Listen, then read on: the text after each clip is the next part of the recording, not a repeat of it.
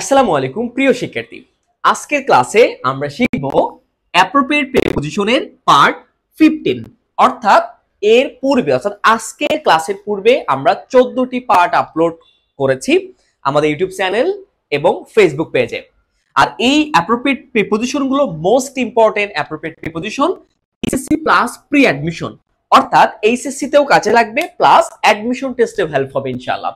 ওকে, so আমরা এগুলো দেখে নেব এখন উইথ দিয়ে যেগুলো আছে এবং এগুলো প্র্যাকটিস করার পরে শেখার পরে আমরা দেখব রাজশাহী ইউনিভার্সিটিতে ছিল 11-12 সেশনে, এটাও আমরা সলভ করব ইনশাআল্লাহ। চলো আমরা এখন দেখি মোস্ট ইম্পর্টেন্ট অ্যাপ্রোপ্রিয়েট প্রিপোজিশন গুলো। প্রথমে ইনফেস্ট উইথ অর্থ কি? বিরক্ত। ইনফেস্ট উইথ অর্থ বিরক্ত। ইনফেস্ট উইথ, ইনফেস্ট উইথ, ইনফেস্ট উইথ, বিরক্ত। এভাবে কতবার পড়বে বলো তো? 10 থেকে 15 বার। তাও যদি মুখস্থ না হয় তাহলে কয়বার পড়বা? 20 বার পড়বা। যতক্ষণ মুখস্থ না হবে ততক্ষণ পড়তে থাকতে হবে এবং শুধু পড়লেই হবে না, 2 থেকে 3 বার আবার খাতায় লিখতে হবে সুন্দর করে, ঠিক আছে? এভাবে। তো ইনফেস্ট উইথ বিরক্ত, বাংলা সহ এভাবে বেশি বেশি করে পড়বা। তারপর হচ্ছে intimacy with, intimacy, intimacy with ঘনিষ্ঠতা, ইন্টিমেসি উইথ ঘনিষ্ঠতা, ইন্টিমেসি উইথ ঘনিষ্ঠতা, ইন্টিমেসির সাথে উইথ বসে। Link with, link with, link with সম্পর্ক থাকা।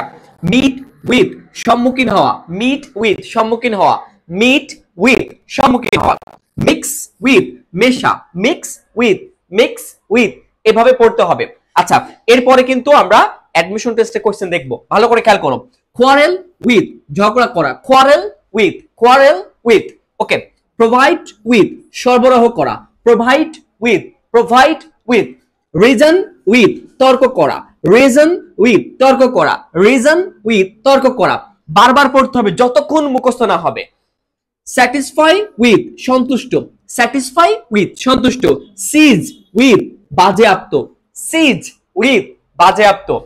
ট্রাবল উইথ সমস্যা, ট্রাবল উইথ সমস্যা, ট্রাবল উইথ সমস্যা, ট্রাবল উইথ সমস্যা।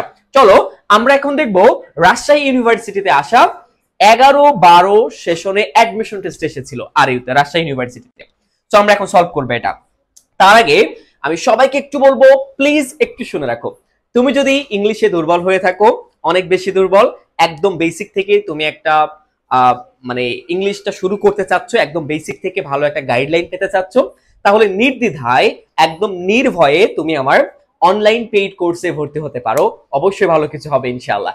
একদম বেসিক থেকে এইচএসসি প্লাস প্রি অ্যাডমিশন এভাবে তোমাকে শেখানো হবে।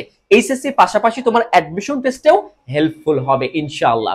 ঠিক আছে, তোমরা হোয়াটসঅ্যাপ নাম্বারে অথবা পেজের ইনবক্সে মেসেজ করে বা কল সেন্টারে কল করে তোমরা দ্রুত আমাদের এই স্পেশাল প্রিমিয়াম কোর্সে বা কনফিডেন্ট কোর্সে তুমি ভর্তি হয়ে যেতে পারো। যে কোনো সময় ভর্তি হতে পারবা ইনশাআল্লাহ। ওকে, সো এখন দেখো এক্সাম্পল নাম্বার 225 আমার বই থেকে। I remain satisfied that's what I get. এখন শূন্য স্থানে আগে দেখো স্যাটিসফাই আছে, যেহেতু অপশনগুলো চারটেই প্রিপোজিশন আছে তাহলে বুঝতে হবে এখানে আমার প্রিপোজিশন অর্থাৎ অ্যাপ্রোপ্রিয়েট প্রিপোজিশন বা প্রিপোজিশন বসাইতে হবে, যেটা এখানে ওয়ার্ডের সাথে বা সেন্টেন্সের সাথে সুইটেবল। ওকে, তো স্যাটিসফাই এর সাথে কি বসে? অফ বসে না, বাই বসে না, ফর বসে না। স্যাটিসফাই উইথ সন্তুষ্ট, তাহলে এখানে সি নাম্বারটা হবে সঠিক উত্তর। I remain satisfied dash, তাহলে কি হবে? I remain satisfied with what I get.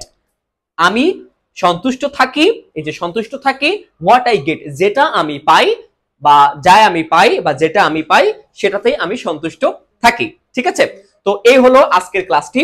আর সবাইকে বলতেছি তোমরা পূর্বের ক্লাসগুলো সুন্দর করে ধারাবাহিকভাবে করতে থাকবা। যে টপিকের ক্লাস প্রয়োজন এটা প্লেলিস্টে ক্লিক করে ক্লাসগুলো সুন্দর করে ধারাবাহিকভাবে করো, ইনশাআল্লাহ ভালো কিছু হবে। দেখা হবে নেক্সট টিউটোরিয়ালে। আল্লাহ হাফেজ।